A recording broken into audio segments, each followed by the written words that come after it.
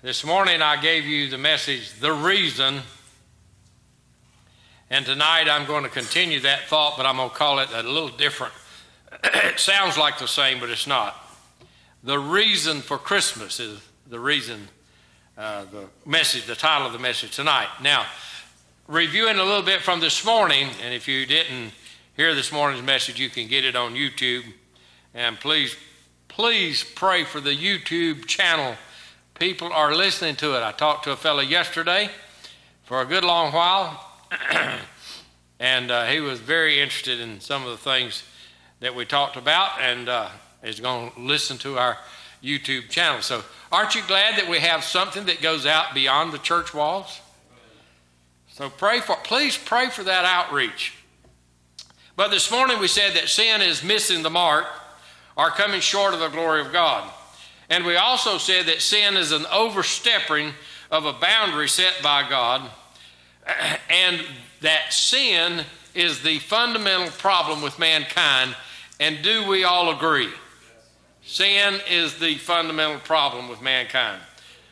Now you say, what does this have to do with Christmas? It has everything to do with Christmas.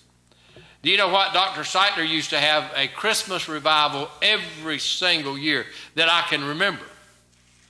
Why would Dr. Seitler, a man of God with great experience and great knowledge, why would he have a Christmas revival every single year at Christmas? I'll tell you why. Because people are prone to get away from the things of God at Christmas. And he wanted to make sure everybody stayed spiritually hot at Christmas time, and also for souls to be saved. Amen? So in Christmas time, should we decline in our spiritual interest, or should we increase? Increase. That's exactly right. So preaching on this subject of the fundamental problem of mankind's sin is necessary even at Christmas, and especially at Christmas. But this is the miracle of the new birth. And he shall save his people from their sins. You ought to know pretty much where that is now, Matthew chapter 1, I think it's verse 21. Now, I want to present to you the first thing. I have a couple of points here. This is a dilemma. Now, what is a dilemma? A dilemma is a problem offering two possibilities, and neither one of them are very favorable. So we've got a dilemma. Which choice do we take? Sometime back, and I'm going to give you a story now to back up my thoughts here. Sometime back, maybe 6 months ago, I'm not sure, Gail and I were conversing with a lady who worked in the Spartanburg school system. And she worked in the office of a large school very close by. And in that position in the office, she had many opportunities to deal with students and their problems. She was not a counselor, and she was not a school psychiatrist or psychologist or anything like that. She was just someone that manned the office, but she got to hear a lot of student problems and have their parents come in and involve their parents. By the way, this lady was a Christian, so she had the opportunity to talk to people about things of God. So we talked with her at length, and she was sure that she could use her faith at any opportunity, and I'm glad that she can do that, but I knew it wasn't easy for her to do that in that setting. So we talked about the plight of youth today, and we talked about the many pressures that young people face. And I brought up the subject that students today need to know about sin and being a sinner. How many of you think that's a good subject that students ought to know about? I thought it was a very wonderful idea. Politely, the school employee said that she never used the word sinner because it was just too negative. And she said the way I go about it is I ask the students what kind of choice you made to get you to this point, and what other kind of choice could you have made to avert being at this point in this problem situation. So she emphasized their choosing a certain mode of action or whatever, or choice. And so she never used the word sinner, and she was politely telling me that it probably wasn't a good idea for students to know about sin and sinners. I heartily disagree. Don't you? How many of you think students ought to know about sin and sinners? That's what I thought. Yeah, I thought you'd think that. So the lady sounded very wise. But afterwards, when I left, I had a sinking feeling. Have you ever talked to somebody like that and the conversation went along pretty good and you respected their views and they respected your views, but when you left you had this disappointing feeling? Does that ever happen to you? I left that conversation that day and drove away, and I just didn't feel too good about what was said. I cannot even think about a Christian lady not wanting to mention sin and a sinner. So at least we had opened up a relationship with this middle-aged lady, and so we went on with our lives, and I guess she went on with hers. And then, seeing that I was not so hot about the way she responded to my admonition to be talking about sin and sinners, I didn't think any more about it, but I said, one of these days, I'm going to find out where that teaching is coming from. How many of you know that somebody is teaching that? Somewhere, somebody is teaching these school employees, you don't say things like this or that or the other thing. And now they're teaching them you can't even use him and her. How many of you think that's pretty bad? That is pretty bad when you can't say him or her. Well, anyway, they're teaching them all these things, and the woke culture is definitely wide open now. So I didn't think any more about it. I said that's just the way she had to be. She had to kind of conform to the school policies, et cetera, et cetera.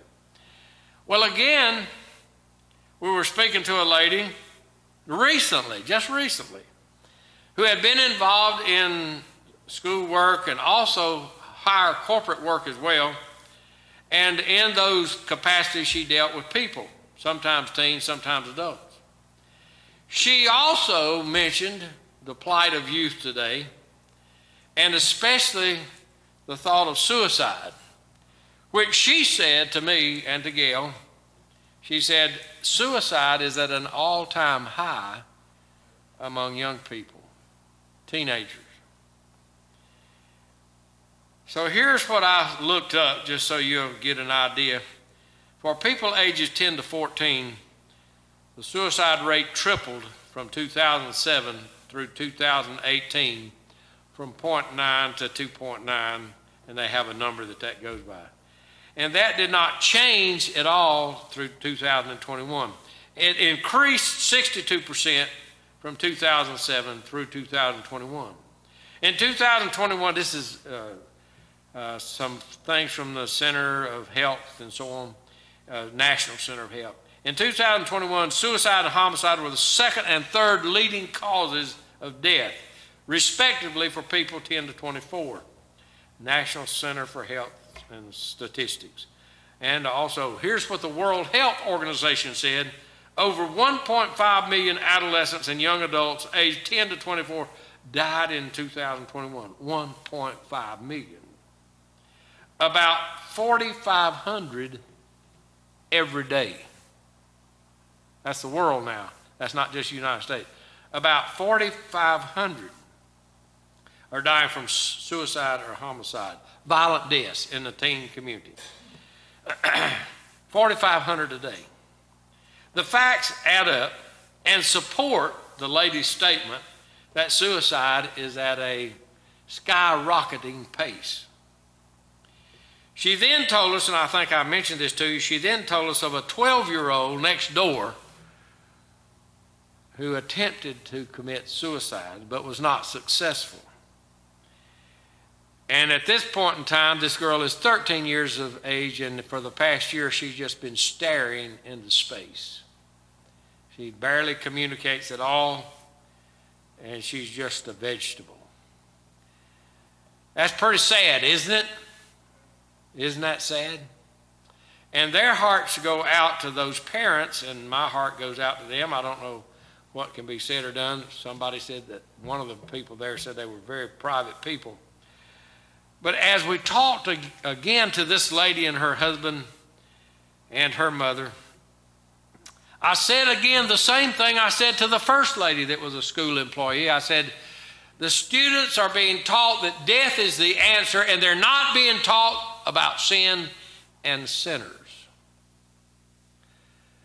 And I thought I would get a positive reaction from another Christian lady and a Christian couple, but I didn't get the response that I thought I would get.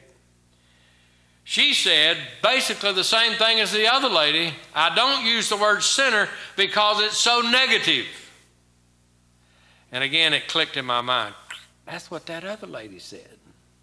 So how many of you know that somebody is teaching these educators that thought? Somebody's teaching them because it came from two entirely different people from two entirely different situations, far miles apart. So the reasoning behind her not using the word sinner was this.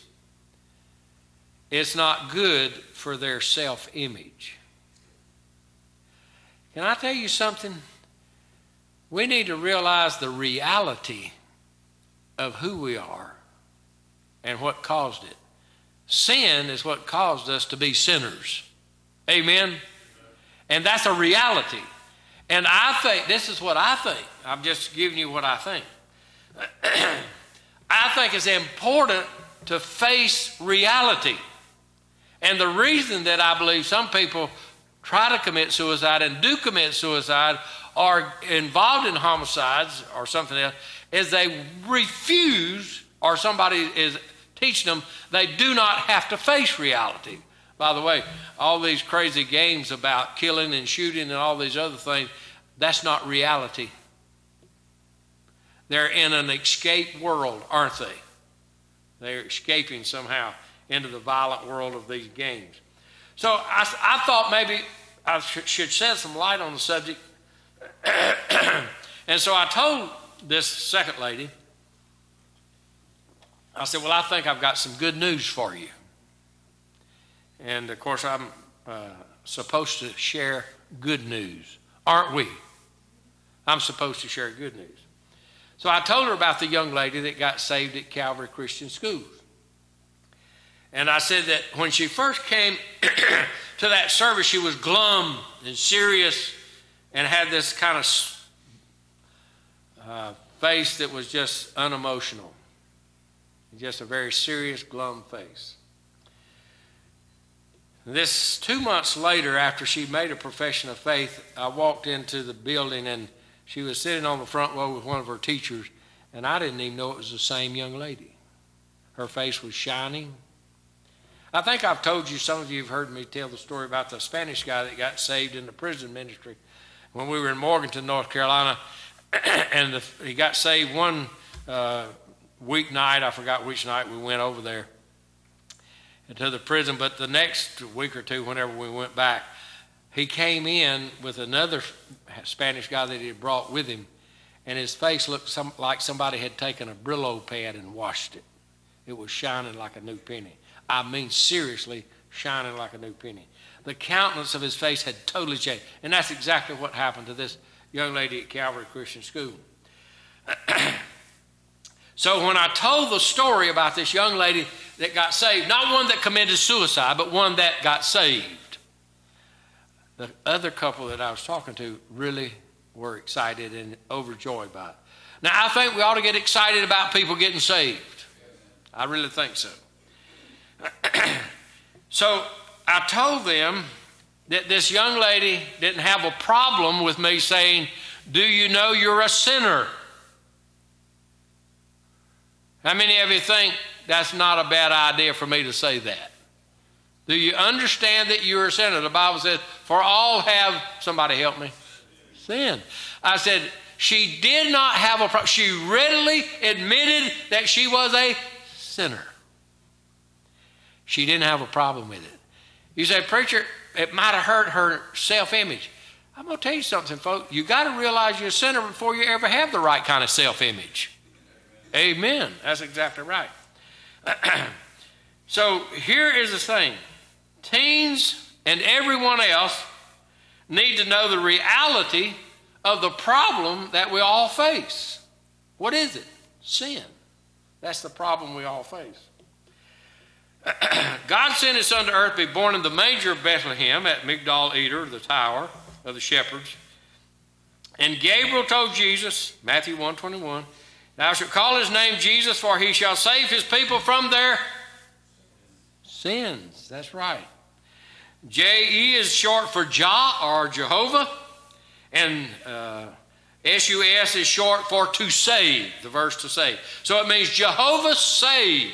The very name that the angel gave to Joseph and to Mary means, and you know it well, Jehovah saves, or Jesus saves. That was the first song we sang.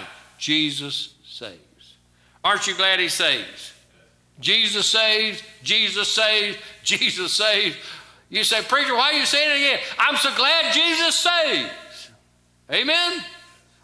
I hope you get, we ought to get excited about salvation, shouldn't we? Amen. And you know what the songwriter said. We have heard the joyful sound. We sang it a while ago. Spread the tidings all around. Bear the news to every land. Climb the steeps and cross the waves. Onward, 'tis our Lord's command. Jesus save, Jesus save. How many of you think a man wrote it? Somebody help me. Anybody think a man wrote the song? Anybody know? A woman wrote it.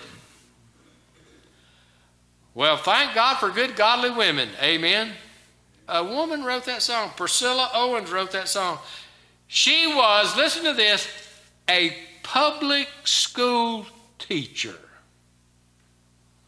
I bet she had a wonderful time telling her students, Jesus saves. Don't you think so? In Baltimore, I think it was something like 39 years she served there. 49 years she served. And I guarantee you she told people Jesus saved. She wrote hymns for children's services. She was very involved in the Sunday school at her church. By the way, how many of you had teachers that were Sunday school teachers in the public school? Now I'm talking about public school teacher that was a Sunday school teacher. Did anybody have? I did. Several of my teachers when I was in grammar school were Sunday school teachers at different churches. Gail has some as well. So this Sunday school teacher and public school teacher wrote Jesus Saves. She wrote the words to this hymn for a missionary service in the Sunday school of Union Square Methodist Church. That's back when old-time Methodism was doing a job, the right job. The song was originally adapted to the chorus of Viva le Roi from the opera Les Huguenots by Giacomo Meyercheer. Other songs by Priscilla Owens include We Have an Anchor. Have you ever heard that one? We have an anchor. Anyway, that's another great song. And then another one, Give Me the Bible, and Is Your Lamp Still Burning? She wrote those songs. 14 years after she wrote the poem, Jesus Saves, William Kirkpatrick married his vibrant melody. I didn't say he married some lady. He married his vibrant melody to the words of the beautiful poem. So Kirkpatrick brought the melody, and Priscilla Owens brought the poem. So we have spoken of two ladies involved directly. Actually, I've spoken of three ladies, but two ladies in the first part, in the education of teens, both of whom were reticent to say the term sinner. Then I spoke of one lady who had, I don't think, any problem. You see, when you say Jesus saves, you've got to say Jesus saves from sin. Amen. You can't say Jesus saves without what he saved you from. So I'm sure that Priscilla Owens would tell, after 49 years of working for the Lord, she would tell the students about sinners and sin. Yet this 49-year-old school teacher and church worker did not hesitate while others of this age hesitated. Now I want to ask you a question. Am I going to back off on telling people about sin and sinners? Do you think we ought to back off? I don't think so.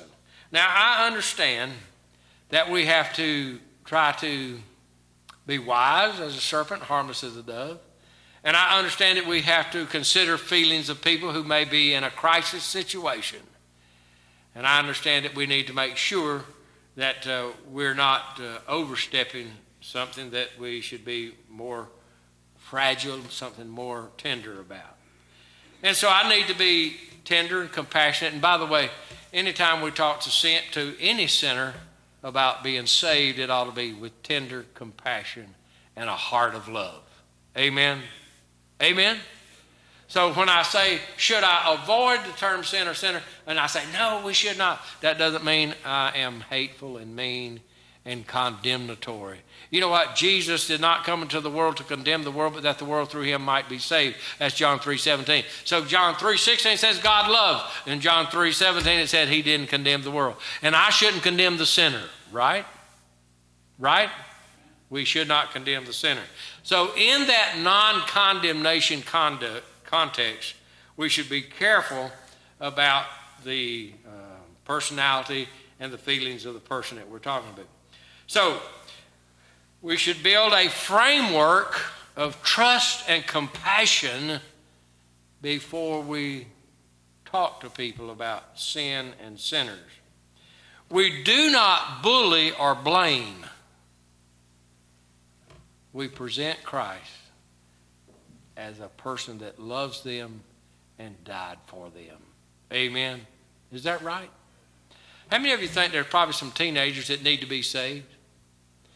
If 4,500 a day in the world are passing into eternity, many of them without Christ, probably most of those, and that's across the world now, do you think that probably we have a wide open mission field?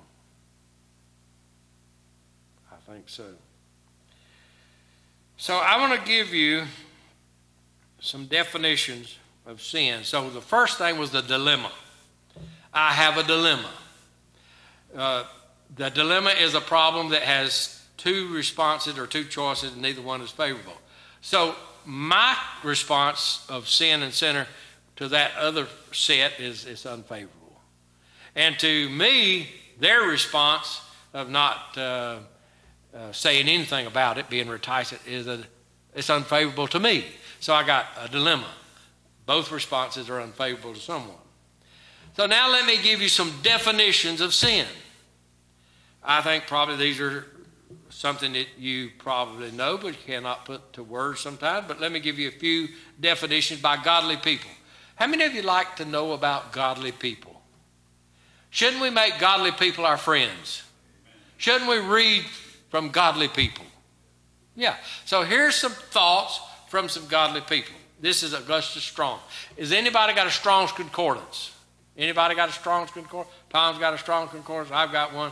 If you don't have a Strong's Concordance, I recommend you get one. You say, what's in the Strong's Concordance? Well, it's got numbers and it tells you every word in the Bible and where you can find it and so on, and the meanings of the words, etc. So if you don't have a Strong's Concordance, get one. Concordance. All right. Here's what Augustus Strong said about sin.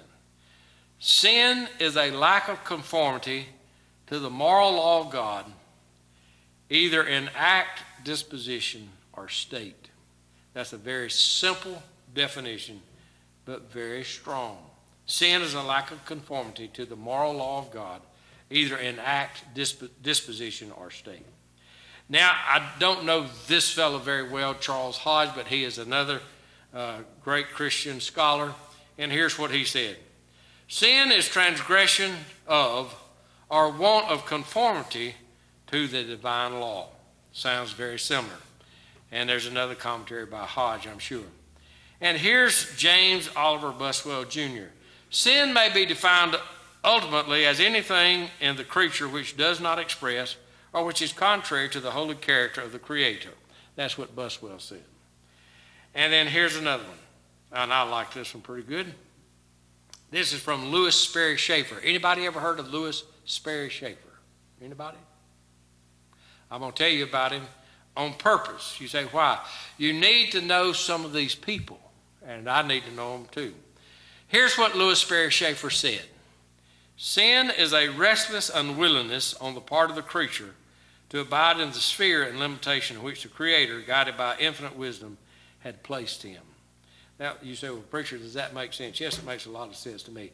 It's the unwillingness, a restless unwillingness on the part of the creature to abide in the sphere and limitation in which the creature, guided by infinite wisdom, had placed him. In other words, step out over the boundaries that God has given. That's that overstepping of the bounds. So I want to tell you about Lewis Sperry Chafer so you'll know who he is, because I don't like to quote people that you don't know about. He worked with the YMCA as an evangelist, and Arthur T. Reed of Ohio was somebody that he worked with from 1889 to 1891.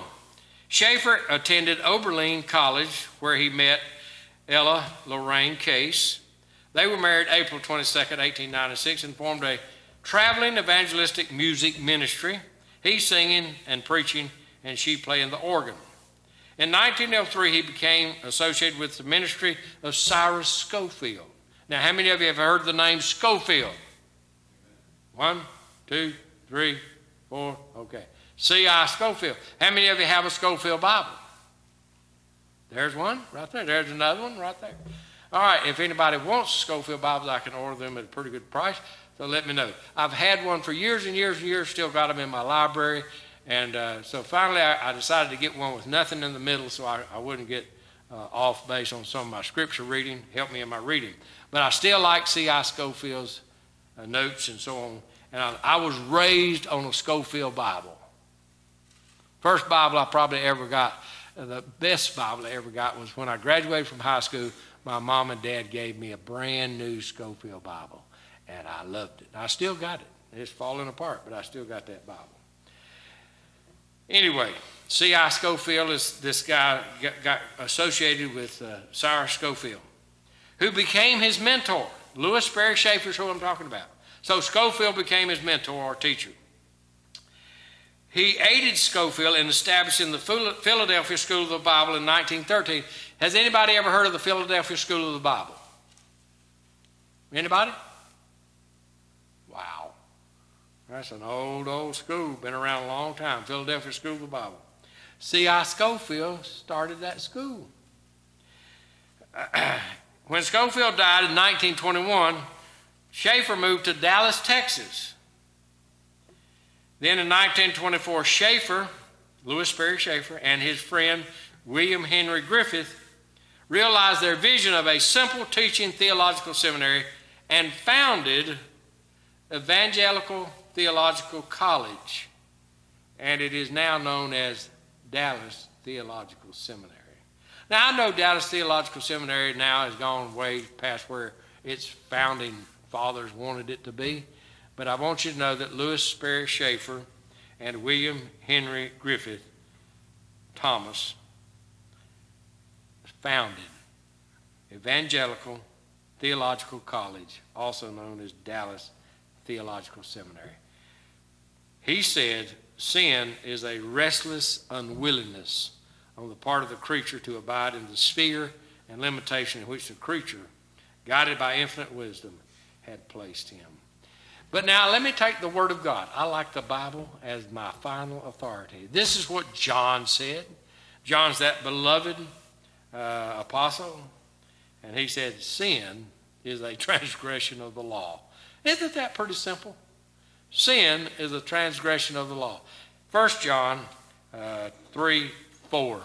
I like John and his Holy Spirit divine words. Sin is a transgression of the law. Now we have a Bible Institute here. I had one since 2011, and recently we had to stop because we didn't have enough participation. But here's what John Yates says about it. He says, sin is anything that displeases God or is contrary to his will or word. And I like that. It's very simple too. John Yates is a very simple person. Jesus was born in Bethlehem over 2,000 years ago for this reason. This is the reason for Christmas. To save sinners. Amen? Sinners. You take the word sinners out of that, and it doesn't have much meaning, does it? Aren't you glad he saves sinners? That's the important word. And she shall bring forth a son, and thou shalt call his name Jesus, for he shall save his people from their sins. And that his people means the people that belong to him. It doesn't mean just the Jewish race. So let's not forget the reason for Christmas. In our definitions for sin, we will describe sin in the following ways. So we have the dilemma, and then I've got some definitions. These are all D words. And now I want to describe it just a little bit in closing. Sin, this is important. Sin has not always existed. Praise the Lord. Amen. Sin is not eternal. Is that right? Sin has not always existed. It is not eternal. Sin was brought into existence, was brought into existence and into God's created universe by an unprovoked free will act of rebellion on the part of Lucifer. Sin was brought into the human race by the free will act of rebellion on the part of the first members of the human race. So sin is not eternal, has not always existed. Also, sin is far more than the absence of good. Sin is an active force. You know, when I hear these people on the television say, "The force be with you," comes from Star Wars, I think, doesn't it? I'm not much in the Star Wars business. I got a friend down the street, he knows every episode. And I got him to build me a computer because mine, got hit by lightning and got all messed up. And after he built my computer, he downloaded all these MP3s or 4s or whatever onto my computer of Star Wars. And I said, "What do you do that for?" "Oh, I thought you'd like all those episodes of Star Wars." You know what I did to every one of them? Deleted them. Took them all off. I don't have time to sit there and watch all those Star Wars episodes. Well, anyway, he's a Star Wars fan. How many of you know there's Star Wars fans everywhere? Have you seen the stuff, the toys? Star Wars, everything Star Wars. The force be with you. You know what I think the force is? I don't think it's God. Do you? I think it's the devil or a demon. So sin is far more than the absence of good. It is an active force. Now listen to this. James chapter 1, verse 13 and following. "Let no man say when he is tempted, I am tempted of God. For God cannot be tempted with evil, neither tempteth he any man. But every man is tempted when he is drawn away of his own lust and enticed." There's really not much sense in saying the devil made me do it. We do it. Right? The devil, you say, well, the devil can influence you, but he doesn't make you do anything. Right? Yeah. The devil influences you. He puts the bait out there. But you're the one that takes it, and I'm the one that takes it. "But every man is tempted when he is drawn away of his own lust and enticed." Took the bait. "Then when lust hath conceived, it bringeth forth sin.